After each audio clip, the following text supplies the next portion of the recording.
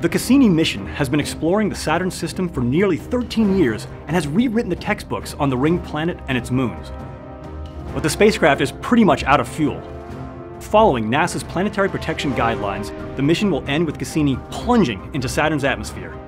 But before that happens, scientists and engineers have planned an exciting grand finale that promises some of the most amazing science and images of the whole mission. So how are they going to pull this off? Well, it really is going to take a special kind of crazy engineering.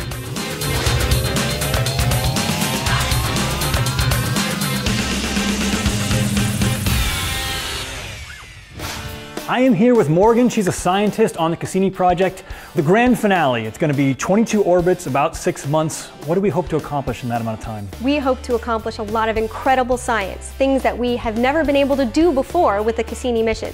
We're going to go screaming over the top of Saturn. We'll be able to study the hexagon of Saturn's North Pole in greater detail than ever before. We're going to go shooting between Saturn and its rings, threading the needle, which means we'll be able to taste the ring particles, be able to understand more about what those are made of. We'll also be able to taste the atmosphere of Saturn. We're also going to get a better idea of the interior structure, since we'll be getting closer to Saturn than we've ever been. And then this will all culminate in Cassini's final plunge into Saturn's atmosphere, taking data for as long as possible and transmitting that back to Earth. To be able to do this engineering, to thread that needle between Saturn and its rings, is really challenging. That requires something called astrodynamics. Okay, so what is astrodynamics? It's a form of engineering, but when we think about engineering typically, we think about people who are using physics and technology to build stuff. Astrodynamicists are building flight paths that will take our spacecraft to where they need to go. Let's go talk to one of the engineers who's pivotal in the design of this flight path on the Cassini spacecraft. Okay, this is Brent. He's our astrodynamicist at JPL. Brent, what makes the grand finale particularly difficult and challenging? The grand finale is a series of 22 orbits where the periapsis, or the closest point of the orbit, is actually in this gap between the upper atmosphere of Saturn and the innermost part of the main rings. What we've done is we've designed this trajectory such that, utilizing one last Titan gravity assist, we can jump the entire ring system and place the spacecraft orbit inside this very, very small gap that's only 2,000 kilometers wide.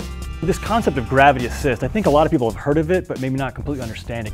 What it essentially means is you're harnessing the gravity of a body that's orbiting another body. For Cassini, Titan, a very massive moon, is orbiting Saturn. If Cassini is also orbiting Saturn, I can fly very close to Titan. Depending on if I fly in front of, or behind, or above, or below, I can use that gravity to bend my trajectory. We harness that power. It's our engine, it's our tour design engine. As soon as we do that last Titan flyby, Cassini's fate is sealed. It is going to impact Saturn no matter what. So, some really amazing science before we take this final plunge into Saturn. And let's remember why we're doing that. Why are we flying the spacecraft into the planet? It's to protect the moons of Saturn.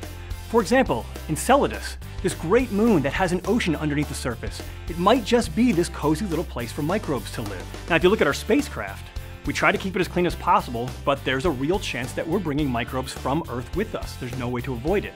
We want the moon as pristine as possible for future missions to go exploring.